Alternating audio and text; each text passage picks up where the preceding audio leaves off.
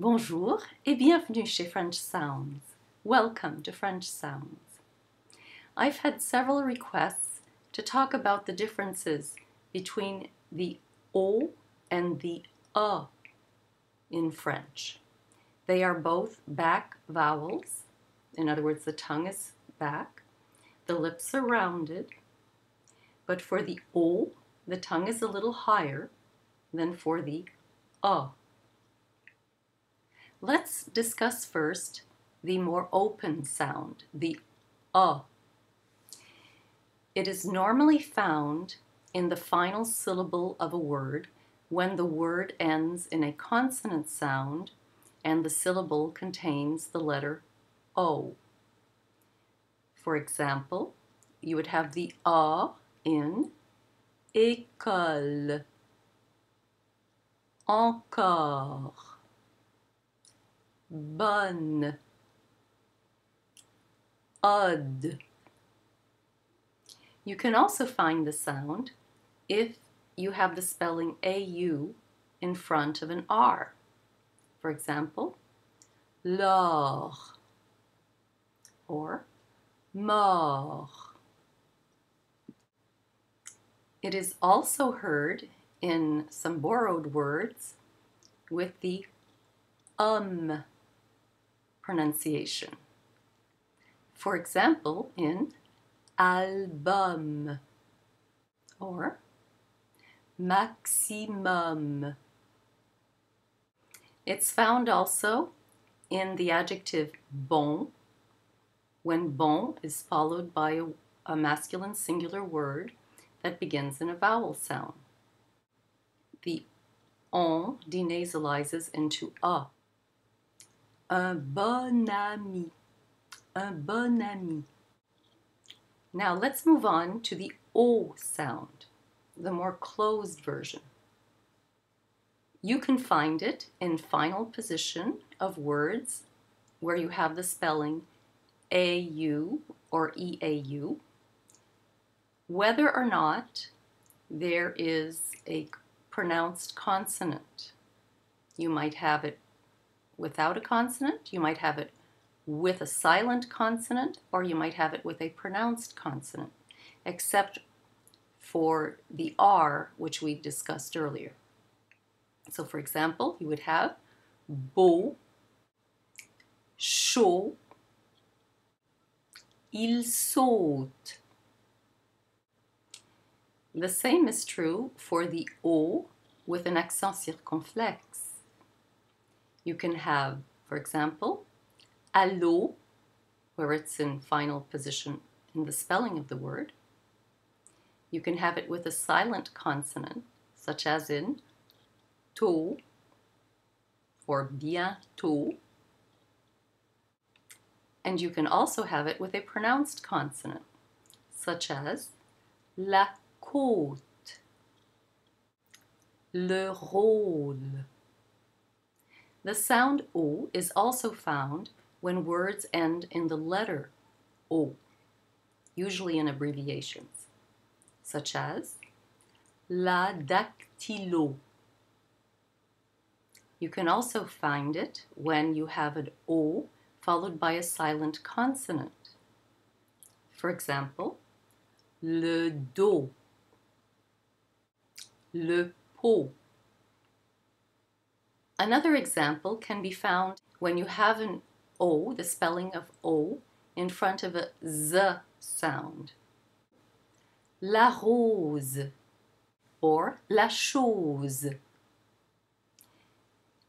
There are a few words where you can find the O in front of the sound S, such as grosse or fosse. It's also used in la place des Vosges or Losne. Très bien. Now let's move on to syllables that are not in a word final position. In these cases, you will often find a sound that is somewhat intermediate between the O and the A. Take, for example, the word la moto. La moto. The first O is not A as in porte, and it's not O as in beau.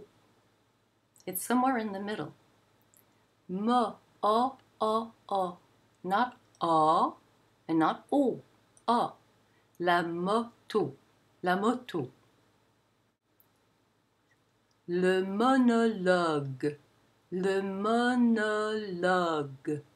Notice that the first two O's are somewhat intermediate, and the final O is the A sound, lug, because it has the G ending the syllable in word final position. You can hear that intermediate sound also in a word such as soleil, so-a-a-lay. It's not A, it's so-a. Soleil.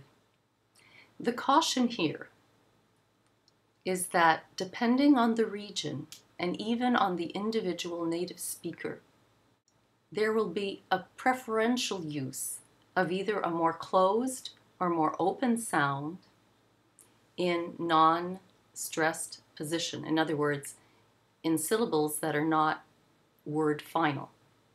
So you might hear, for example, instead of soleil, you would hear le soleil. And instead of mauvais, mauvais, you would hear mauvais.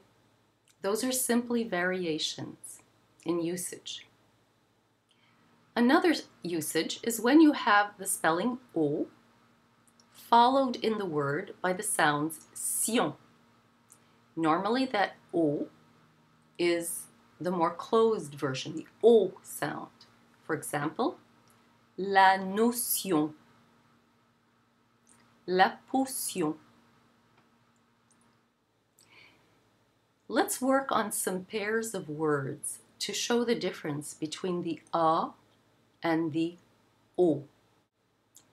Répétez après moi, s'il vous plaît. Un os.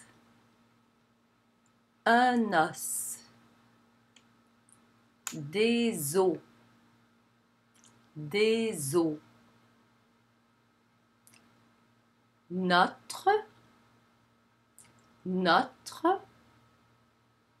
Le nôtre. Le nôtre. Votre. Votre.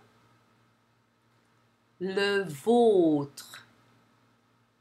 Le vôtre. Saute.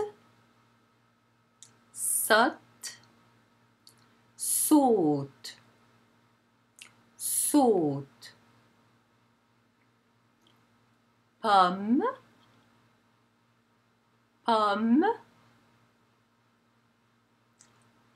Paume. Paume.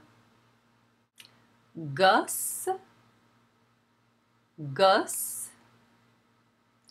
Grosse. Grosse. Bosse. Bosse. Fosse. Fosse. I know it sounds a little confusing and there are many exceptions, but with a little practice and without worrying too much about the intermediate O sound in non-final position, you should be fine. Alors, merci et à la prochaine. Au revoir.